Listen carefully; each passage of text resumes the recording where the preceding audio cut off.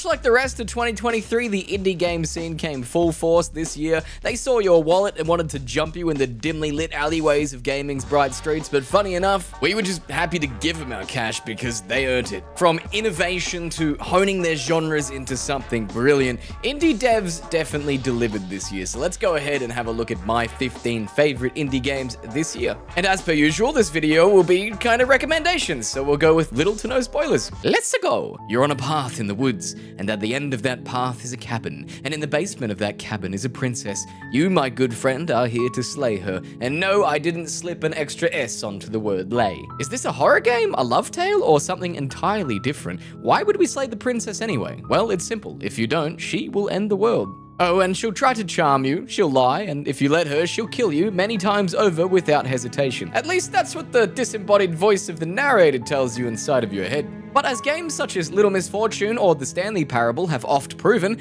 perhaps the narrator doesn't have your best interests at heart. Besides, how could she end the world chained up in her basement? This game is a brilliant make-your-choice narrative that really looks at the concept of nature versus nurture and looks to weigh in by providing a mirror to ourselves. This is more of an experience than a game, and you're probably not ready, nor will you ever be. Jusant is simple in its premise. It's a game all about the climb. It's marketed as a meditative climbing experience, but not so much if you have a fear of heights. That tower is rather tall. And if you don't have a fear of heights, it'll go ahead and give you a new fear, because in this tale, the Earth has stopped spinning.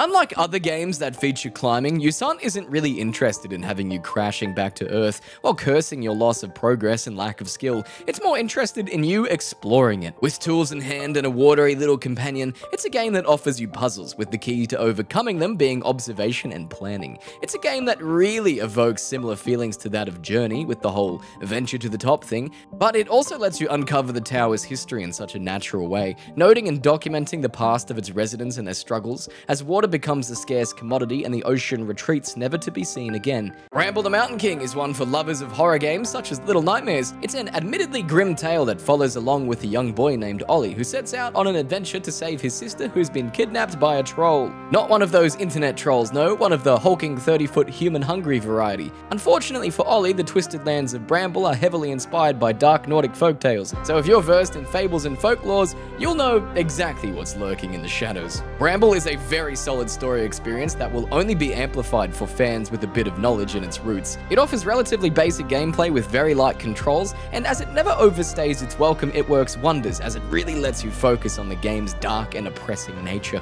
The previous games have been slow narrative experiences, so let's turn the oven temps up. It's time for Pizza Tower. The ingredients of this game include platforming, 90s cartoons, a bit of Wario Land sauce, ridiculously fast platforming, and a fat, balding yet surprisingly agile and powerful Italian man who is on an absolute tear. Peppino Spaghetti is a dedicated, vengeful small business owner and an absolute freakish, forward-moving whirlwind of destruction as you sit on the W key and fly through this incredibly quick, slick, and greasy platformer to destroy the Pizza Tower and save a small restaurant from going out of business. This game honestly pulls off Sonic better than Sonic, and Peppino Spaghetti is a hero who's thrown business etiquette out the window to stick it to big business. Remind me to never anger the owner of a pizza restaurant, please. Look, if you've had the very specific dream of one day becoming an ethereal, godly, glowing white Shiba Inu to command the mindless populace, humanity has that covered, and I won't judge your oddly specific dreams. Much like the internet followed the Doge, the bipedal walking flesh bags of this world have become subservient to your four-paw authority, and now you need to use them to solve puzzles by controlling the masses with commands. It's hilarious how the tables have turned. Now you're the one barking the orders. This game features some devious puzzles, light platforming, and even the occasional action boss fight. Personally, I think any game that features a player character that's a godly dog should absolutely be worth looking at. And if you're one of the I love animals more than people crowd, well, you do whatever you want with your subservient little people. Mind-bending games like Antichamber and Superliminal have always captured me with their unique approaches to puzzles, and now this year we got Viewfinder to add to the list of games that make you question what even is reality. This game is all about challenging perception, redefining reality, and reshaping the world around you, all through the lens of an instant camera that can take a bit more than a happy selfie. The pictures it snaps have a tendency to want to abandon the 2D plane and then be imprinted on the world wherever they are placed. This gives way to the game's primary mechanic of essentially reshaping reality to fit your need in order to progress. Viewfinder is a relatively short, albeit incredibly polished puzzle game, so if you're a fan of the genre or just wanting to turn your brain into mush, this is one to play this year. Continuing on with puzzle games, the breakout indie game of the year winner at Jeff Keighley's big old advertisement show was Cocoon. And oh, let me tell you, that pissed off absolutely every Pizza Tower fan on my TikTok. Jesus.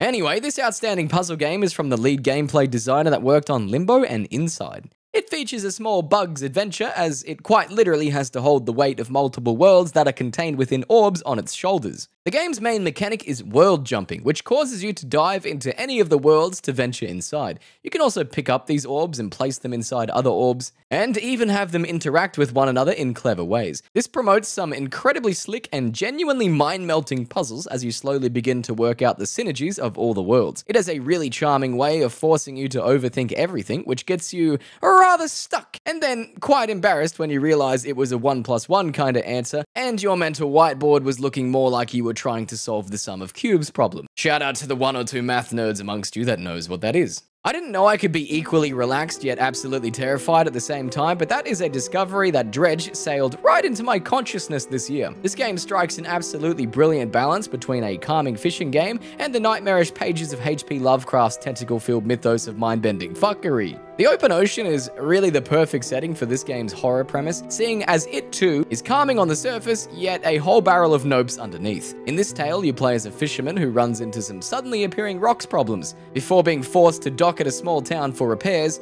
which the mayor then holds over your head. Get some fish, pay off the debt for repairs, and sadly for you, you've also been dragged into machinations beyond your comprehension, that despite knowing, none of the townsfolk really want to share with you. They just eerily encourage you to be back at the dock before sunset. Sea of Stars was this year's indie game of the year at many awards show, and it is a game where the sea within is created entirely by the compliments I alone could flood this game with. It's a brilliant throwback to games of the classic era where fidelity wasn't the key and 16 bits could get you all the way into beautifully crafted worlds. It contains a narrative that's familiar, you know, an ancient evil awakens, now go slap them around with your party of heroes, but it's also got plenty of twists and turns that keep you engaged along its roughly 35-hour main story runtime. You know, engaged might be a bit of an understatement. This game's world is so brilliantly crafted and full of activities, with each destination feeling different and full of things to do. The writing will find you belly laughing 1 minute and tearing up the next. There's a reason this game was heaped with praise this year, and let me tell you, if you're looking for a throwback or looking for a new way to get into old school games, Sea of Stars should be your first stop. Fans of monster collecting styled games were not left out this year either, as Casette Beasts took the premise of Pokemon and then ran with it all the way to home base. Nostalgia, retro technology being repurposed, and co-op fun, this game really has it all. After washing up face first on the sandy beaches of New Wirral, the residents of your newly discovered island report having troubles with strange beasts that inhabit the lands, and now you are tasked with fighting them off with what I can only describe to be as advanced video game bullshit science and cassette tapes that are used to record and transform into the very monsters you must now fight. This game is a lesson on the methodology of the old yoink and twist, taking a familiar nostalgic formula and creating something new. The classic monster collecting, turn-based combat elements, elemental weakness systems, they all rear their heads once again, but they are made so much deeper with this game's excellent combination system. Take any two monsters and slam them together to create a fully new animated form. Sorry to the poor artist that had to draw all those goddamn sprites, damn. Tell me a game's a murder mystery and you got me hook, line, and sinker, and I'm happy I bit the bait with Killer Frequency. It's situated in the small town of Gallows Creek in the year 1987, and you play as Forrest Nash, a washed-up late-night radio host who's found himself embroiled in the town's murderous past. One quick phone call turns your shift from playing sweet tunes to being the town's only lifeline against the murderer's overnight rampage.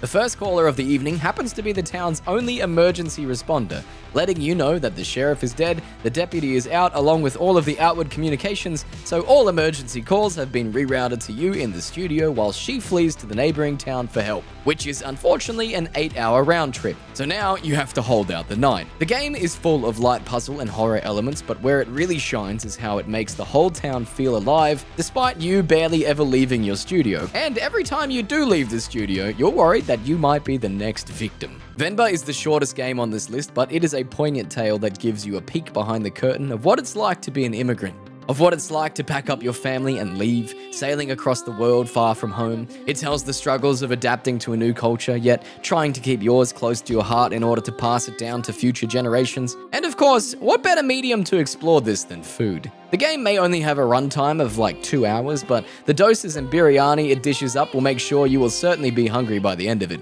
You'll tackle light puzzles, restore lost recipes, and experience the tale of this Indian immigrant family as they grow and change through their journey of love, loss, and discovery. If you can relate to this game, it will probably make you ugly cry, and even if you don't, it's a great look at the life many people around you may live. Shadows of Doubt is a game that will endlessly tickle your inner detective. Taking place in the seedy streets of a randomly generated neon-drenched city block, there is something in the water because the citizens here are more murderous than ancient Rome, which is good for you because murder keeps your schedule full and your pockets lined as a private detective in a city where the police are either too lazy or too corrupt to actually find the culprit. So go to town hall, grab a case file, head to the crime scene, gather clues, piece together the case, and find the assailant. The depth this game has is wild. I once had a HR manager taking out her co-workers, which we discovered after checking work records, and then breaking into her apartment only to find the skulls of her victims on the kitchen bench. Time to overclock your brain and get into Turbo Overkill, a game heavily inspired by some of the all-time FPS greats such as Doom, Quake, and Duke Nukem 3D. After Johnny Turbo returns to his hometown of Paradise, he finds out the entire population is possessed by sin, a rogue AI with an army of augmented minions. But alas, it's a good thing Johnny's down for the smoke and totally not desperate enough to put his past mistakes behind him with enough cash earned through any means possible. Oh, and it's also a good thing that he has a chainsaw leg because you'll need to rip and tear your way through the streets to complete an almost impossible job, and that is taking down the greatest AI ever created. Of course, nothing's ever easy in Paradise though. Other bounty hunters are out for that sweet cash too, and that's not going to make your life any easier. Fast FPS lovers cannot miss this one. Amongst its nostalgia, gore galore, gunplay, and brilliant design, there is also punishing modifiers, which you can find around to really push the game and Johnny Turbo to his max. Chants of Senaar is a linguistic puzzle game that is an absolute treat for anyone that loves languages, brain scratches, or the feeling of connecting people. Long ago, several civilizations lived and flourished in a massive tower. That was until time eroded their connections, and their very languages became foreign to one another. Now they live estranged, separated by the sands of time and no longer speaking. That is until you, a fated traveler with a talent for communication and deciphering languages, arrive. And upon your arrival, you begin to piece together their languages with your trusty notebook, translating them as you go and slowly reconnecting the peoples of the tower and allowing them to understand one another once more. The level of care that went into this game is gorgeous. Even the fictional languages have their own syntaxes and grammar rules for you to work out. It's such a refreshing take on the point-and-click detective-esque genre that even the weirdly forced stealth sections of this game cannot diminish. It is a truly unique game and one you cannot miss this year. And there you have it, the indie games that I think were absolutely outstanding this year. This list could have been so much longer, but look, I only have so much time in the day, man. If you've enjoyed the content, it would be absolutely lovely to see you around once again. Thank you so much for watching, and fair winds to you, my friends.